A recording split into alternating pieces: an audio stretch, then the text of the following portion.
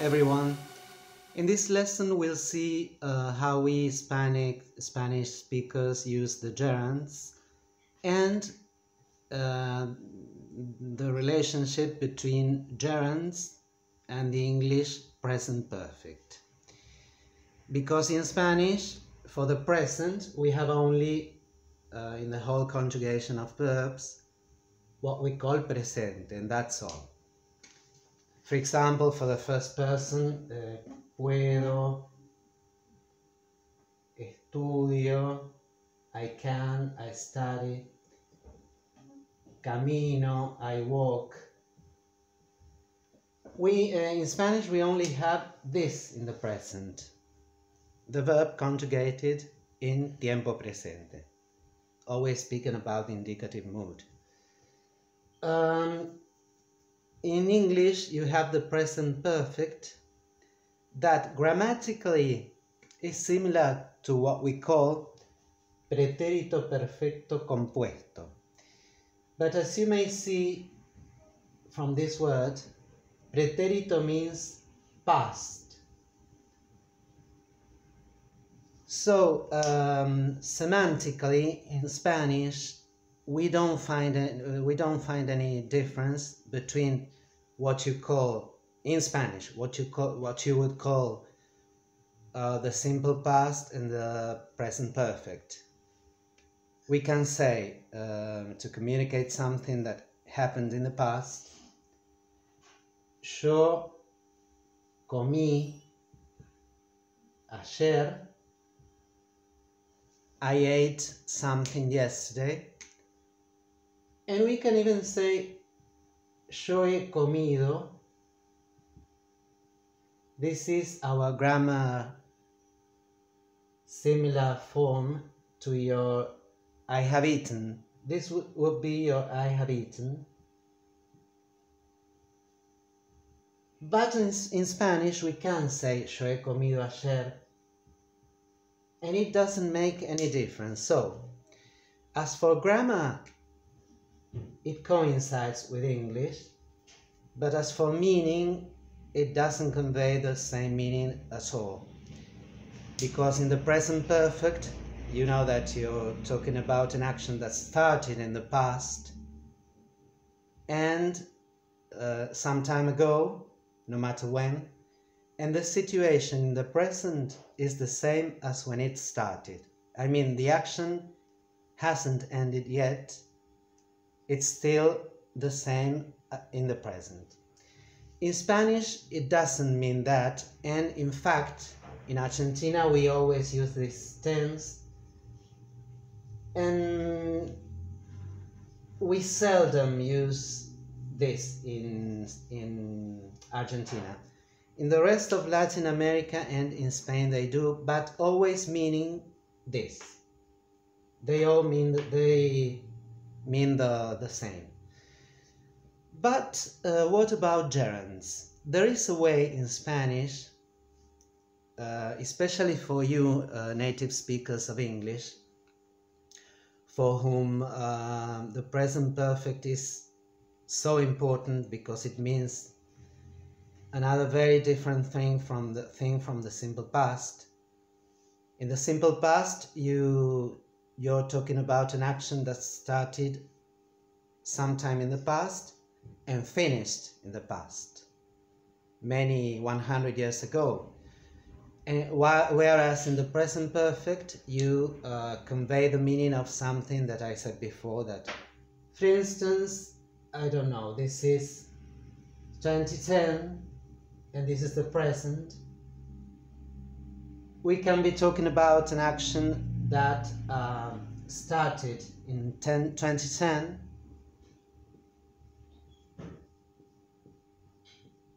and is still taking place. So in the present, the situation as regards this action is the same. Whereas in the simple past, you talk about facts that finished sometime, maybe 2011, 2015, etc. In Spanish, we use, as I said before, both pasado, in Spanish we call it pretérito perfecto simple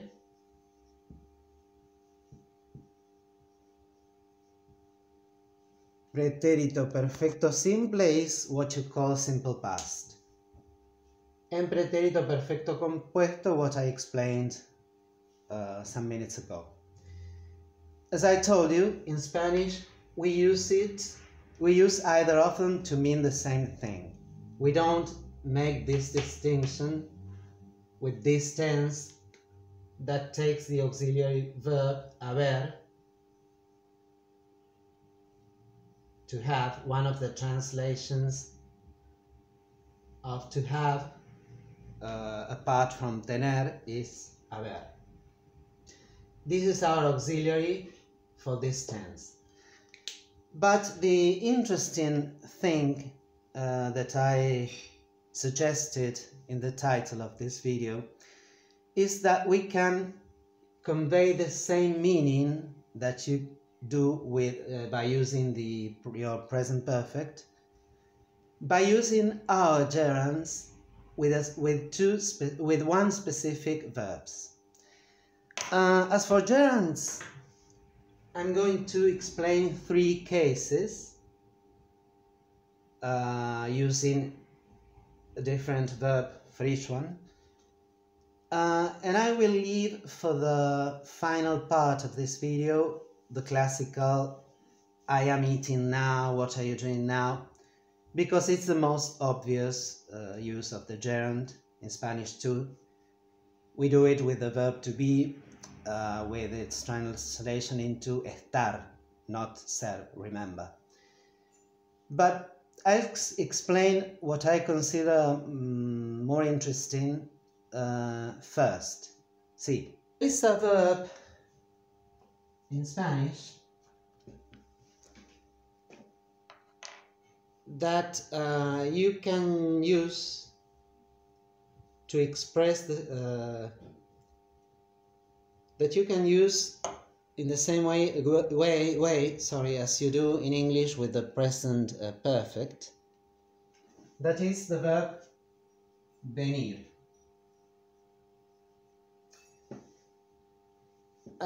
The meaning of venir, if you look up the word in the dictionary, is to come. It's exactly the same meaning. Someone makes a movement towards me, so he's coming towards me. In Spanish we normally say viene a mí in the simple present.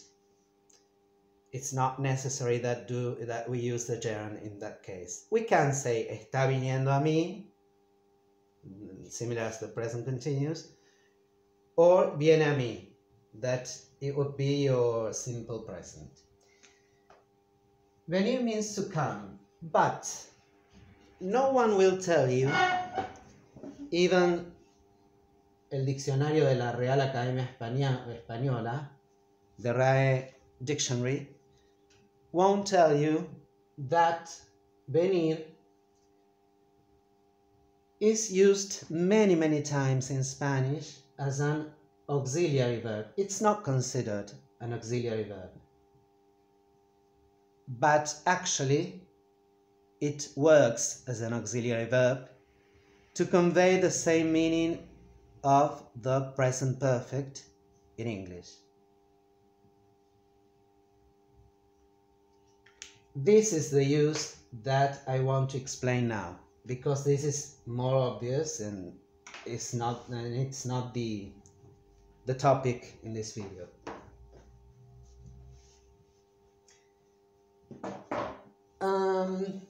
On the one hand, we are going to conjugate it in the present. It's irregular, so we make this.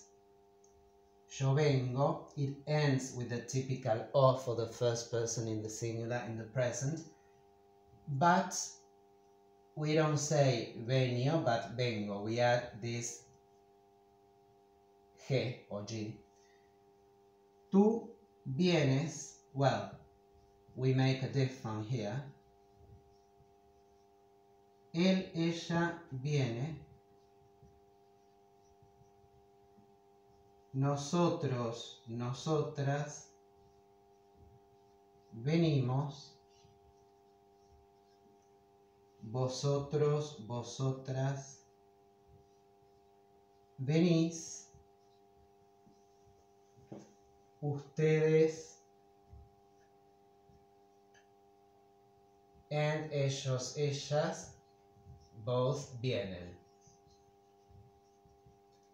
And the formal second person, usted, that will coincide with this one. Usted viene. As for gerunds, what happens with gerunds in English? Do you remember the 3 possible endings in Spanish for the infinitive? Ar, ir. Well, if the verb, no matter if it's regular or irregular, if the verb ends with ar, the ending for its gerund, what we call this gerundio, gerund, gerundio, its ending will be ando. So, caminar, to walk,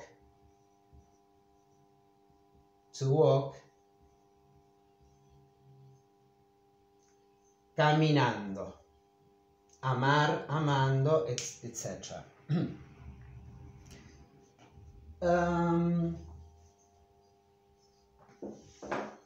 Then, if the ending is either or ir, it will be yendo, comer, comiendo, to eat, eating, comer, comiendo, volver, volviendo, to come back, volver, volviendo, seguir, siguiendo, morir, muriendo, vivir, viviendo. And there is a peculiarity that happens with this ending. If the root ends with a vowel, in Spanish, vowel and vowel sounds coincide because we pronounce every letter. So, for example, caer means to fall. Traer means to bring. Let's see other vowels. Sorry, it happens with this and with this one. Oír, to hear.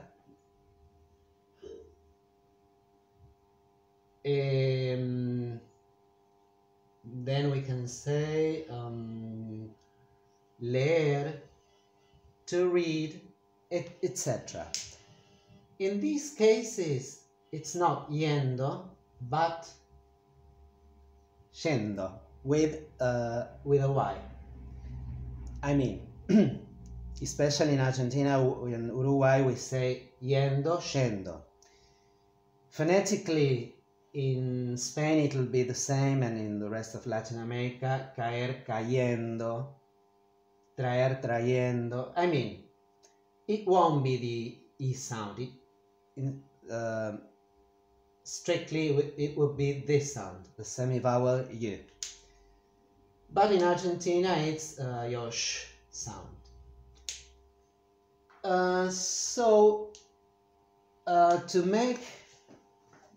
To convey the same meaning that you do with the present perfect, for most cases, there will be exceptions. For example, if you say, I've never been to Mexico, you won't use this verb.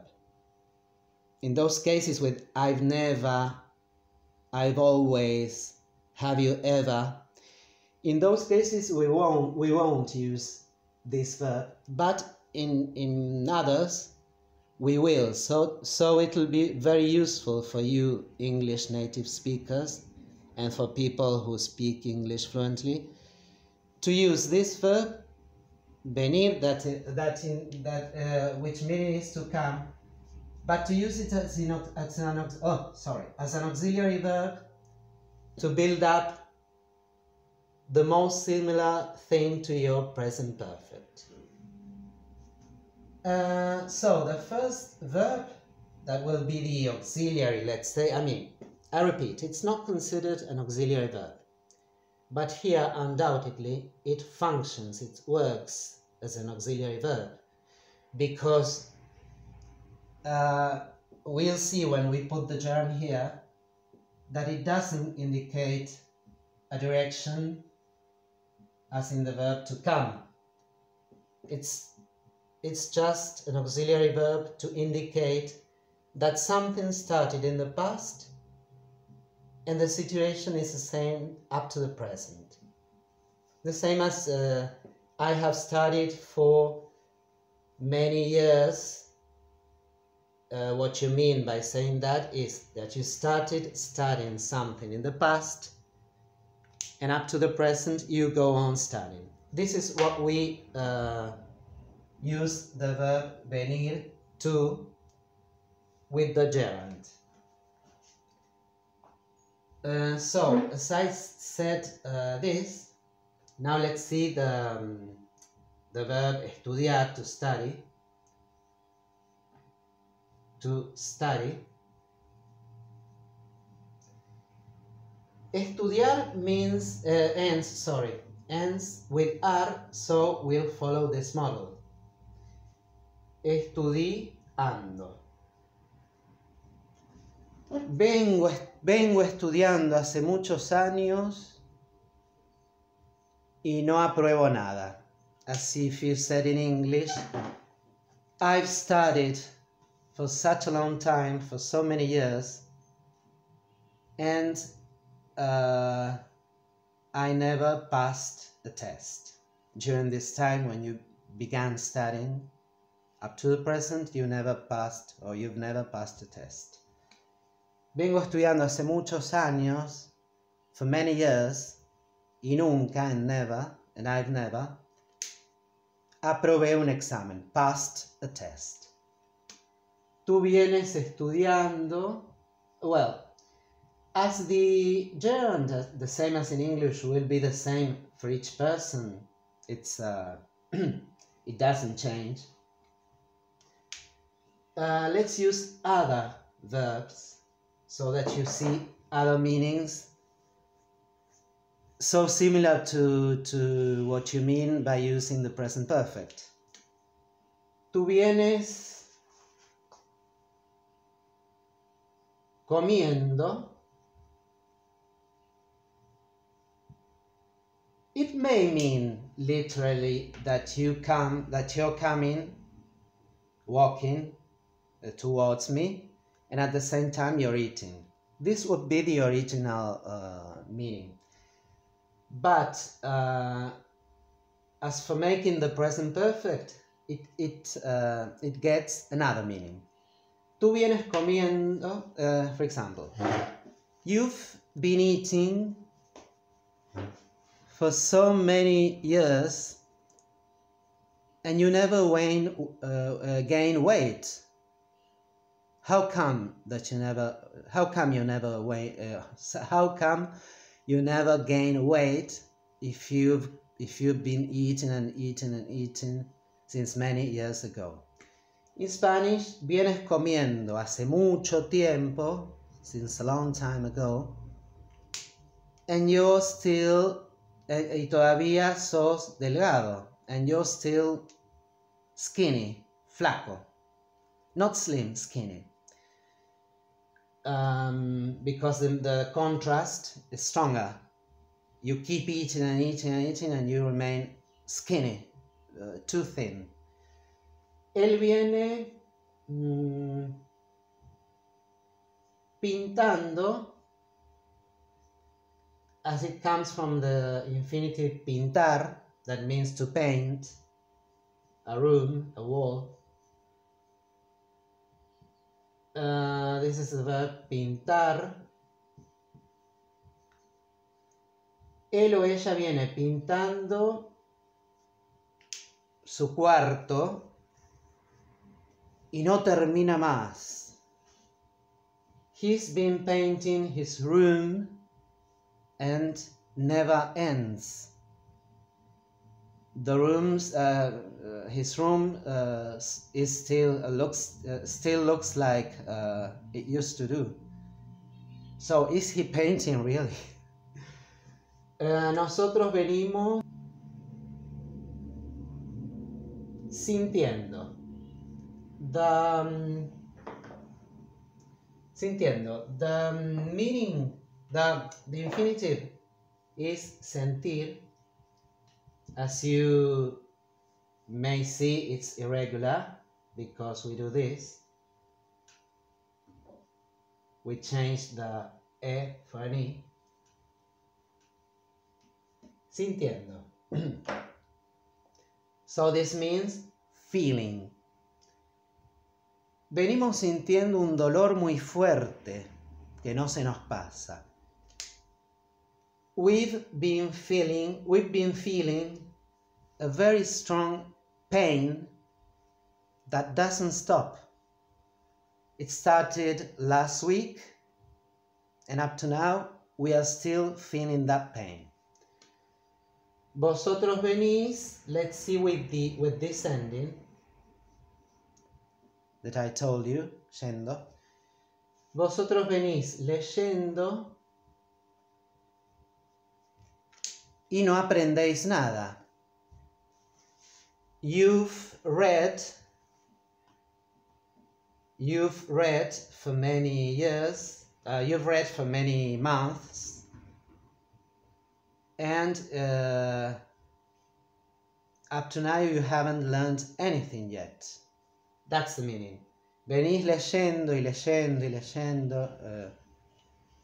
You've read and read, or you've been reading and reading and reading. Y hasta ahora, and up to now, you haven't learned anything. No habéis aprendido nada. And finally, with these pronouns, vienen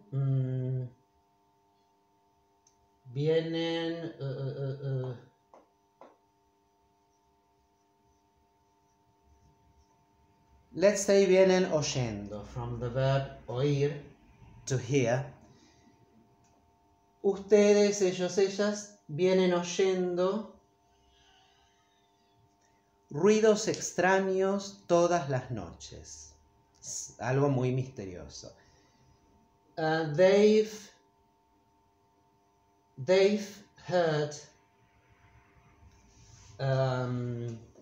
They've heard strange noises night after night, every night.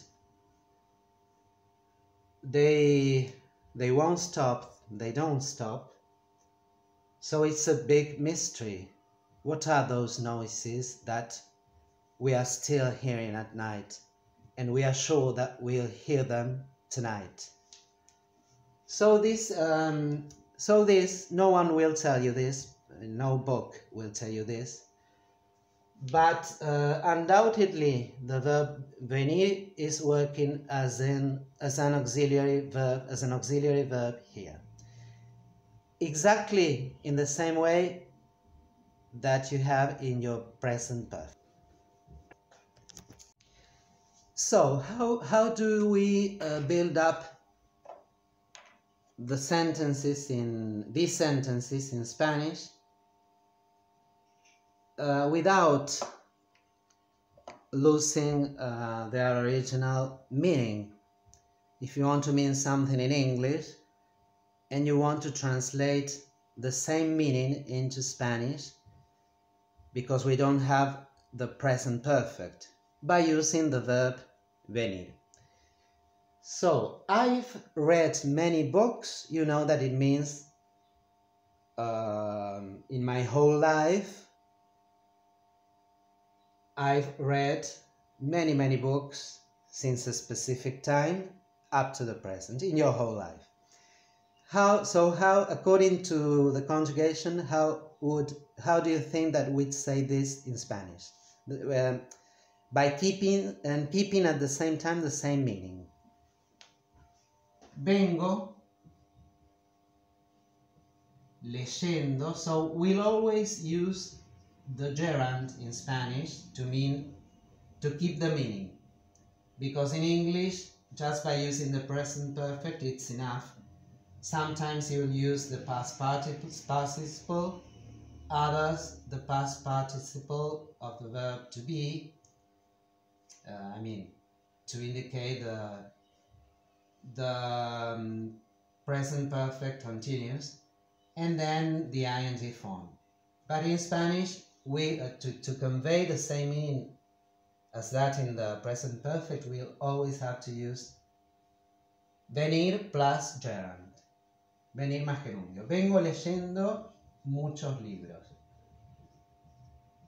This means the same. For the last months, years, I've read many books, or I've been reading many books. You've bought too many things. Vienes comprando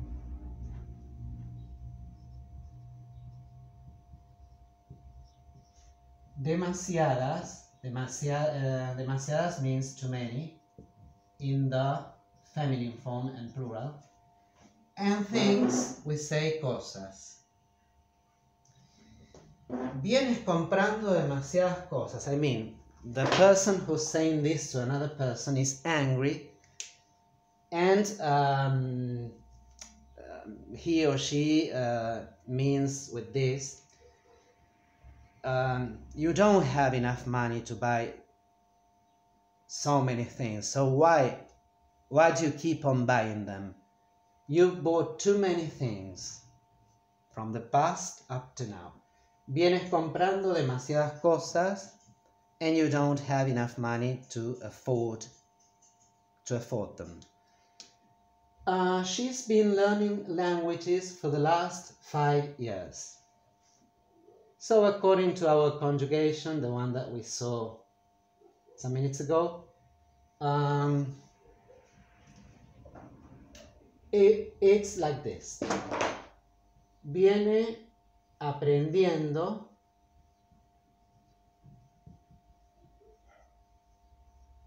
idiomas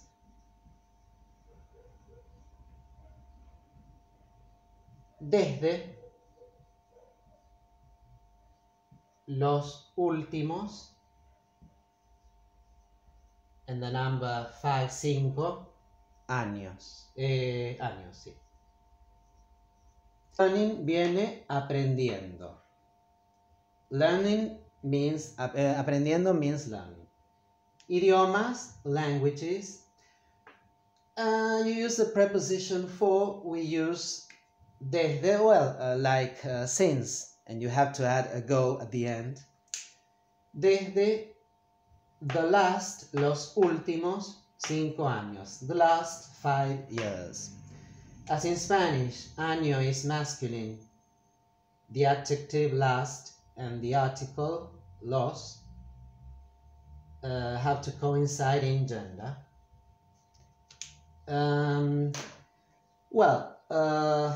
won't give you examples for the plural pronouns, because the mechanism is just the same. It's exactly